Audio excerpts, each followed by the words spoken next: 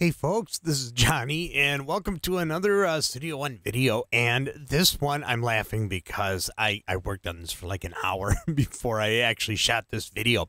All right, so I am going to show the most reliable way to move a song from one computer to another. Okay, so now there's a couple of advantages if you're using Studio One 5 or Studio One 6. I'm going to show you two ways. One for older versions of Studio One, like Studio One 2 or 3 or 4. And then I'm also gonna show you the ones for going from 5 to 6. All right, so let's go ahead and go to the classroom. Now this is actually, I've I had a real problem finding the best way to do this, and I tested this moving from my Mac to the PC. So I'm gonna show you what I found here. All right, so here's a song. We are actually in Studio One 5. Let me go back to the start page because the icons are different. There we go. Studio One 5. You can see that right down there. All right, so let's go back to the song. All right, so I've already gone ahead. Here's the song.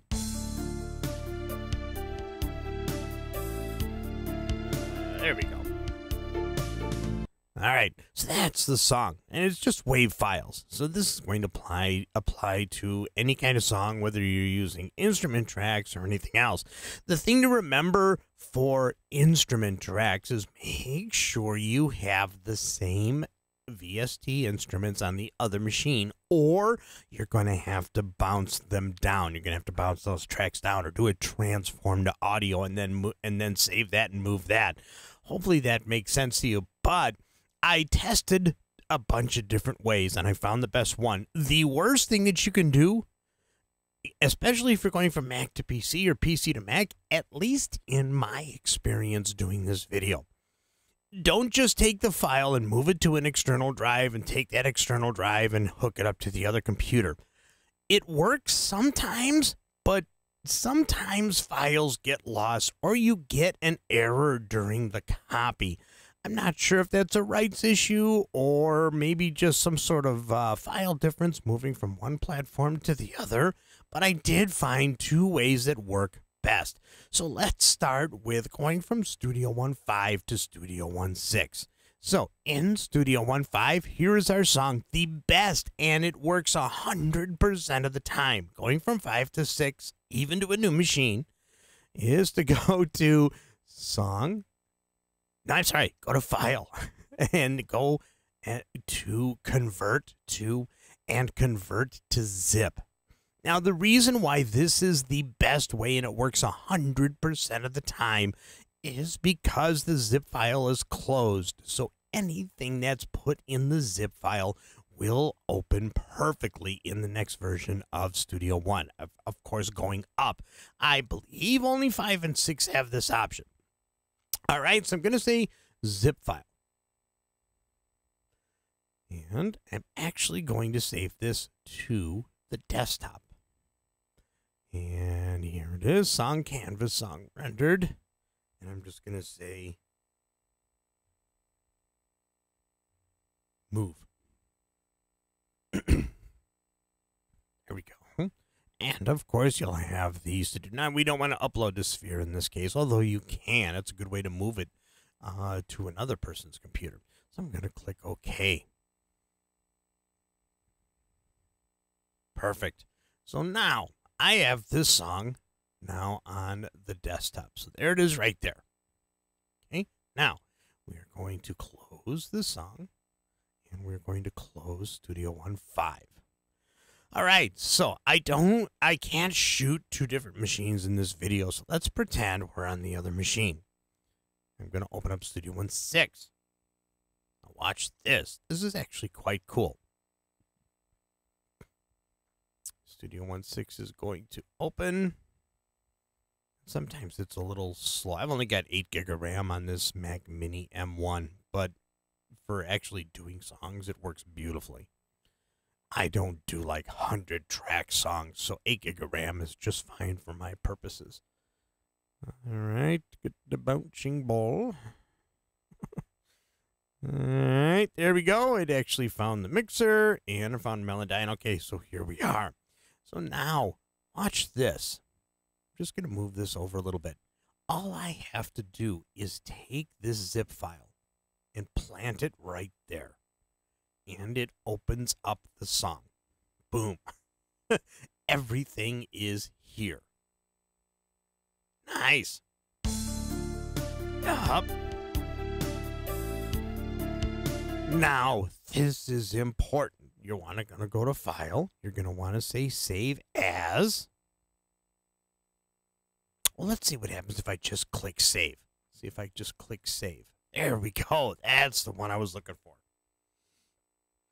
So it's going to say this file has been created with an older version of Studio One. After saving the file, you will not be able to load it in the old version.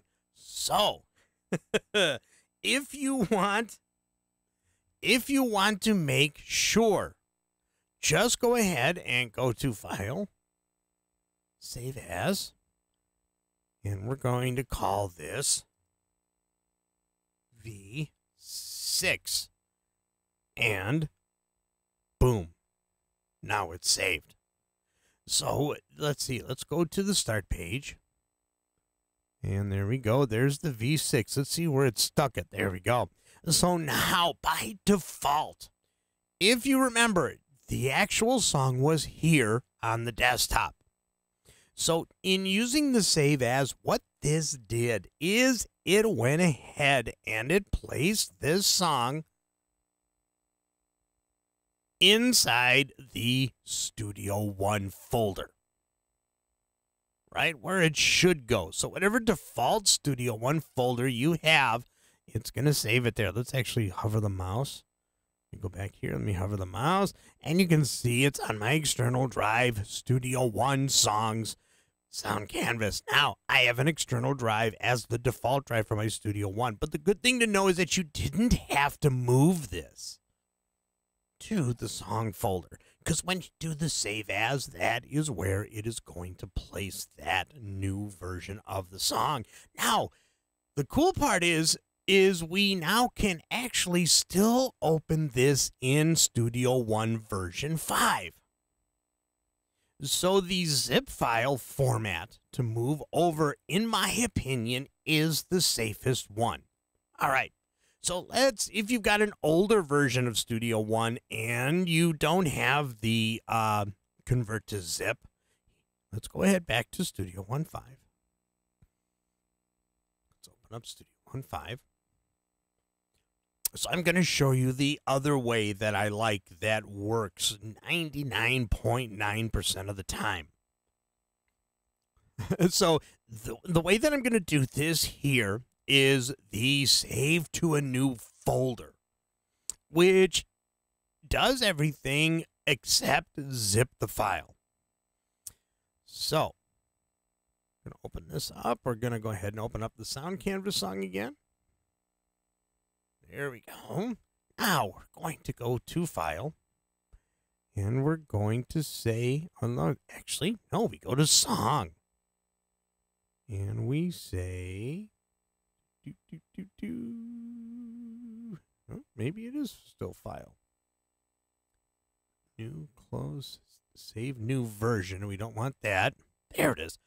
I missed it the first time. Okay, so this time we're going to do Save to a New Folder. Here's the dialog box that opens up. Now, I don't want this going into the actual song folder. So once again, I'm going to choose the desktop. And I am going to call this one Move Also. So now, if I hit Save, it's going to do its thing. And there we go. So now, here is the song in a new folder. So now what you would do, you could do a couple of things here.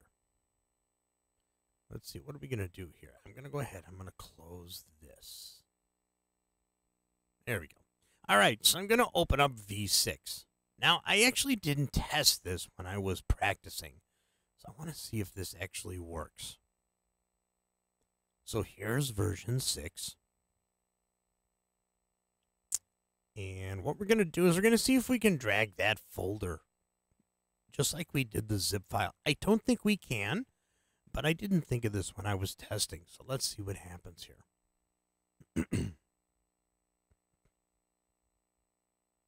Yeah, there it goes.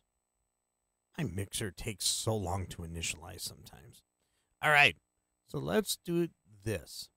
Okay, so let's say we moved this. We dropped it on a thumb drive, and we brought it over to the new computer.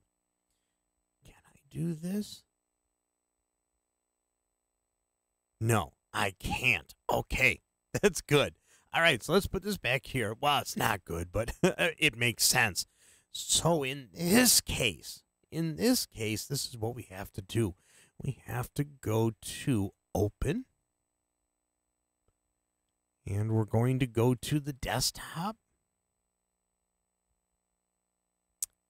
and we are going to look for the folders on the desktop, and we are looking for Sound Canvas Song. There we go. And this is the one that says Move. And I'm going to say Open. There we go. There's the song. There's the cache. And there's the media folder. If you did any mix downs on the other machine, there'll be a mix down folder. If you did any bounces, there'll be a bounce folder and things like that. So I'm just going to click on this file. And I'm going to say Open. And boom. Perfect. It actually worked well. So that's how you would do it if you were moving from one computer to another, but also moving from an older version of Studio One, like say version 4 or older to version 6. The same applies if you're going from version 3 to version 5 or from version 4 to version 5. All right, so let's see. Let me go ahead and now close this. And I'm going to save it. There it is again. So I am going to go ahead and I am going to, what am I going to do here? You know what? I'm just going to say yes in this case. Just going to say yes, and now we have two versions, one that says Move and one that says 6. You saw how I did this in the first half of the video. And then here is the one that I did just the folder. So remember, this was the zip, and this is the folder. Now, this is extremely important. If you notice that when I did the zip file, it moved it into the Studio One song folder. This did not. This did not do that. So, right now, you are referencing that song right from the desktop, and you really don't want to do that. So, let's see, there's a couple of ways to do this. I can actually just go ahead, I can close Studio One.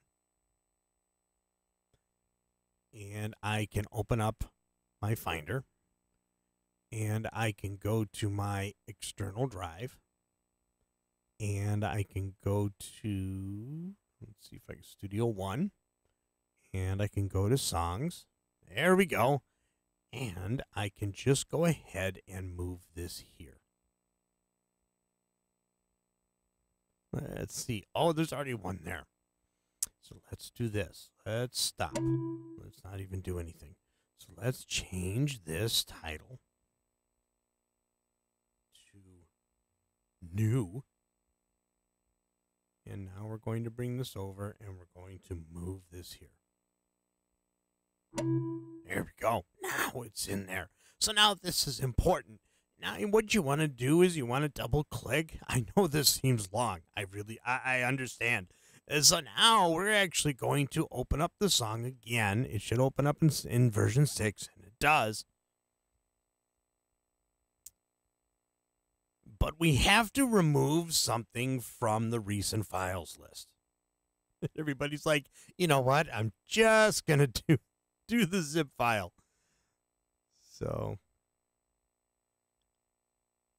I mean, if you have that option. All right, so let's give this thing a chance. There we go. It's opening up. Bump, bump, bump, bump, bump. And it should open the song right up. Okay, there we go. The song is open. Now, here's the interesting part. I'm going to go to File. I'm going to say Close. And yes, I want to save it. There we go. So now, here is the one that was on the desktop. Watch what happens when I click on this. It says it's missing. So what we want to do is we want to make sure that we remove it. It's going to ask me if I want to remove it from the recent files list. We're going to say yes. And now we have the song in the song folder, the one that used to be here. It can be a long, drawn out process. Okay. So if you are moving, what are we in the end here? In the end here, if you are going to move songs from one computer to another, you can try to just copy them to a drive and then plug that drive in on the new computer, but it doesn't always work. So make sure you test it first. So if you test it and you're like, oh my God, it's saying all these files are missing, then what you're going to want to do is, if you have the option for the zip, do it that way. Or if you're on a really old version of Studio One, you want to go ahead and save to a new folder. All right, I hope that made sense. It can be long and drawn out, but I hope you guys understand sometimes things work the way you want to. If you're going from PC to PC, I don't think you'll have trouble. If you're going from Mac to Mac, I don't think you'll have trouble. But if you're going from a Mac to a PC or from a PC to a Mac like I did, it's really important that you try these steps that I've shown you here. All right, that takes care of that. I'll see you guys in the next video.